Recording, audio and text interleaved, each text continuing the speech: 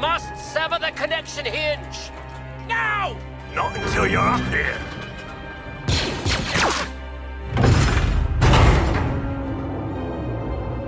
There is no time, Wrecker. And 99. Does Dave just have something against Season 2 finales? A fallen hero that we don't see clearly die on screen, but heartbreaking all round, with a long stretch before revealing an answer, and a situation that leaves our protagonists in a dark place with a vengeful follow-up immediately the next season. I've got your fucking number, Dave, I see you. As far as subversions go though, this one truly got me. I don't think it was on everyone's bingo card and speculation station or theorising that could have even predicted the fucking bombshells that we were hit with in this one. You didn't see that coming.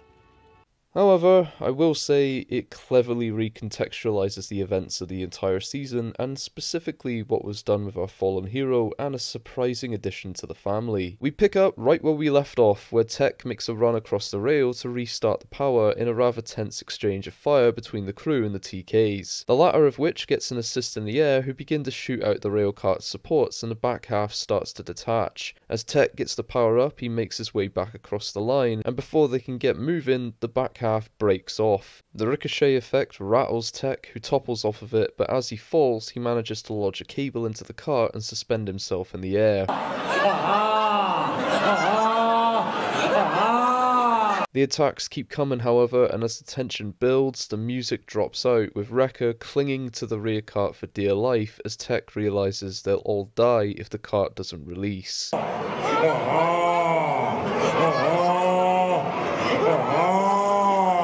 Wrecker and Omega plead with him, but Tech leaves us with the line, When have we ever followed orders? and shoots the carriage free, beginning to plummet with the car into the woodlands below. This sacrifice reattaches the remaining car and Echo jets them off at such a speed they crash through the landing bay on the other side and awaken in the carnage with all but Echo sustaining injuries. They get off world and make it back to Old Mantell for the medical assist from AZ. We wake up from Omega's perspective, who has her fears confirmed that Tech is indeed gone, and Hunter sits down with her and explains what they could try and do next in an attempt to comfort Omega. Whilst this happens, Rek wanders off with Sid, who offers her condolences, though she begins to start looking around rather suspiciously. Wrecker catches on to this and Sid explains that they left her no choice and that they have now brought the Empire to her doorstep. Bullshit! She knew the crew were going to bounce and she wanted the last laughs, so she figured, fuck it, I'll make one last score off them. As this is revealed, a group of commandos fly in and try to take down Wrecker and quickly go after Hunter and Omega. Hunter gets Omega out of there with AZ, who decide to double back and try and assist them in another way. As Hunter makes it to the bar, he's greeted by Hemlock, who presents Tech's goggles from the crash site. You dick! Claiming that that's all they could recover. Hunter is then arrested alongside Wrecker and Omega catches them off guard outside. After some back and forth, however, Scorch just poochies in the frame and takes out Omega. Fuck. As Hemlock leaves Hunter and Wrecker behind, my man of the hour Echo steps in, pulling a BB-8 and takes out the security around them. They then quickly try to make it to Hemlock's ship in time, but miss him by an inch. And as they're getting onto the Marauder, Hunter is promising that they will find her as they jettison away from Old Mantell, and that they will do whatever it takes. To round out the season, we close on Omega arriving on Mount Tantus and is met with Nala Se. Omega is then asked to comply and is brought to a room full of clones that are being tested on, where she finds Crosshair and is met with Emery Carr, who reveals herself to be a clone and a sister of Omega. What? I swear to Jeebus, this episode almost got me fucking drinking again. The ups, the downs, the side to sides have all left me exhausted, but excited for what comes next. Amidst all the chaos, a foundation has been built heading into Season 3, where we now have a firm direction narratively, a focused plot, a viable villain, and a needle-moving moment that progresses our protagonists in the most effectual way. And that is what I think people wanted from this series, and whilst I was happy to see where the ride would take us, it's nice to know that our crew are chasing something for once. It's just unfortunate that now they will be without one of their own. I won't lie, this did leave me a bit angry by the end, but thankfully I've had some time to collect my thoughts and compile a list of talking points that I feel are worth mentioning for this portion of the video. So if you're still here, adjust your hearing to this shit accordingly and let's go. As it should have been throughout, this discussion needs to start with Tech. The fallout from losing one of the biggest assets to the group is undoubtedly going to be harsh, uneasy and brutal going forward, and could play into the crew making some questionable decisions starting out in Season 3, just as Ezra did in Rebels. We must consider that with them losing Tech, and that his goal in his final hours was to rescue Crosshair and the other clones, that this will remain their mission in honour of his memory alongside trying to find Omega, but underneath that will be the internal struggle from this and the anger that will settle inside. Batchers have experienced loss before and were even designed to navigate such a feeling to make them more capable on the field. But nothing as personal as this. Throughout the war, they'd lost many of their brothers, but due to the bigoted stance from a lot of the regs, the question of loyalty had never cropped up for them. Whereas, if it were a reg that they liked, or one of their own, they were quick into action. Just remember how cold they were originally to rescue an Echo. They only went along with it because of the loyalty to Cody, who trusted Rex.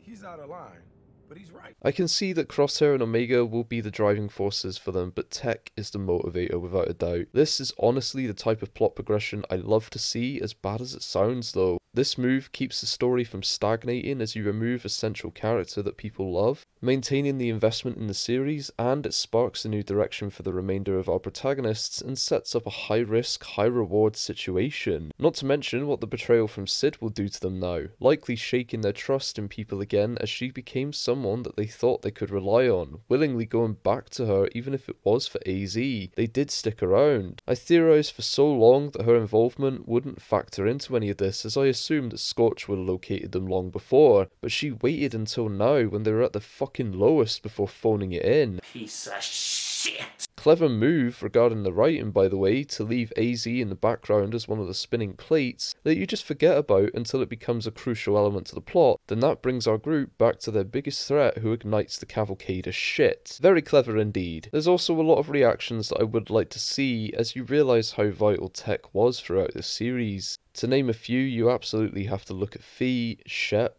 Gregor, Rex, Cody, and most importantly, Crosshair. What will Crosshair think hearing about this from Omega? The last time they met, Tech gently pointed out how he understood Crosshair's position in all this, but that he would never be on his side. Think about that motivation for Crosshair when he finds out that it was basically Tech who wanted to pursue this mission in rescuing him and the clones, and undoing any of those tainted thoughts that he might have been carrying for so long. I do think it's possible from that too that he could be the one to help lead the clones' escape now in memory of his actions, and alongside Omega they stand a likely chance. Plus, if they can get Emery and Nala on side, the biggest threat to Mount Tantis may not actually be the Zillo Beast anymore, but a unified army of intelligent, creative, competent and intuitive clones in one enclosed area. The revolution has begun.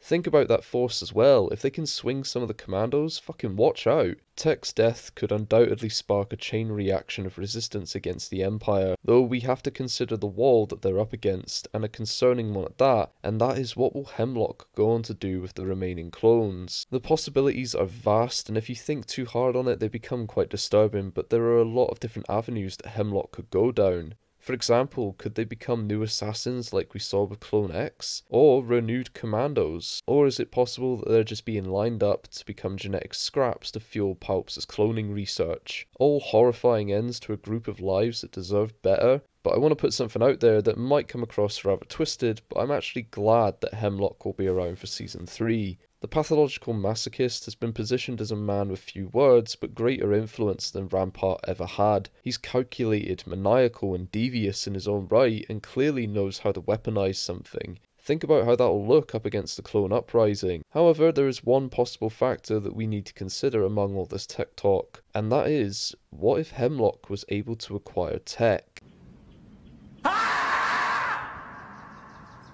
What if he was able to salvage Tech from the wreckage, and he is in fact alive? What could he achieve with the smartest clone in the former Republic army? There is a possibility here that Tech could have survived, as his salvaged item was his goggles, which he would have had to remove from his face, which, if you think about it, were underneath Tech's helmet. So, the helmet could have possibly broken off and they might have flown away. That is likely, but Could we be looking at another Winter Soldier situation here? Don't count it out. This is a rabbit hole that I don't want to dig too far into just yet, but for now, we can choose to accept the loss of a brother, or we can keep our brains burning at the possibility that Tech is alive. If Tech is truly gone, however, and I'm following the belief that we didn't see him go on screen, then it truly recontextualizes everything he went through this season and what he did for his squad. From learning off of Romar, to helping Sid against Maligi, to his constant pairings with Fee, then attempting to help Chuchi, the clones, the orphan boys, Pabu, and then without hesitation wanting to retrieve Crosshair, all with Omega by his side, teaching him, supporting him, getting him to open up. Tech learned the one thing he struggled to comprehend for the longest of times, and that was, in my mind, compassion and love. Hunter phrased it more as a move to protect the squad by looking at it as Plan 99, but as Omega said in episode 9, they're a family. Tech saved his family by making the ultimate sacrifice. Where this robotic little shit couldn't have made a connection between two spoons before, everything he's endured throughout the season taught him to appreciate the very motivator that made this decision for him. It's beautiful storytelling, and as is often the case, the best ones hurt the most. Speaking of recontextualizing aspects of the season to mean something different, the fuck was this? I mean, looking at all of the nods, twitches, flinches, movements, it all makes sense now. Especially her pleads with Crosshair last week, and that trepidation I pointed out in her voice, but damn was this still a surprise. I am left fascinated about Emery's inclusion now, and what this could mean for future seasons, as at no point did Nala Se indicate otherwise. Then again, why would she want to when the war against the Empire is being fought with more than just weapons? However, we must now ask ourselves, if she hid Emery from everyone, including Omega, what else has this woman done? And is there a possibility that Hemlock knows? Who knows, but what a truly intriguing situation this series has found itself in. Moving forward though, there's many paths that this show could go down, and there are still many clones out there that we need answers to. Like, where's Cody, and can we finally get Wolf? I doubt that we'll get anything to the degree of Pulse for next season. However, one major step up in my mind in terms of a overarching antagonist could, in my mind, be Vader.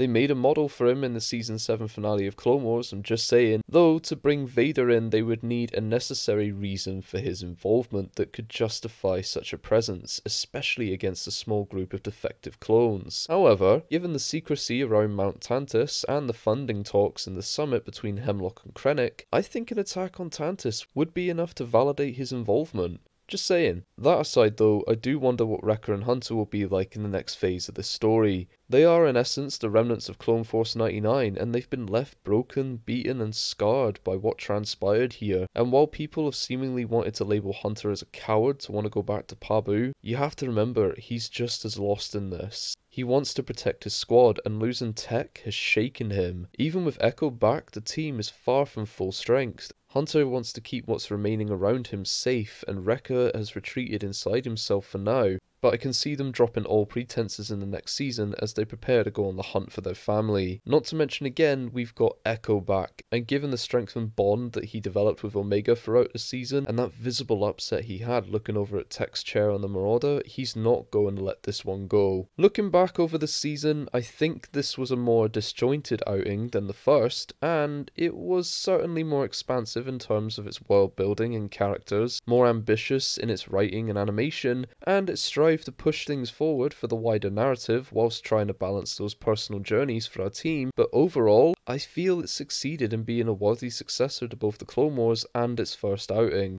I loved this final episode as much as I hated it, but it was a tense, bold, consequential and heavy exchange that moves things along effectively without feeling devoid of intention. Everyone delivered for this, including Michelle Ang, and I'm left brimming with joy at the fact that we're gonna get a third season. That's it from me though, everyone. Thank you so much for tuning in week to week for these reviews. If you like this, please do hit the thumbs up button, subscribe for more Star Wars content from me down the road, including finishing off Mando Season 3 and other reviews just like this.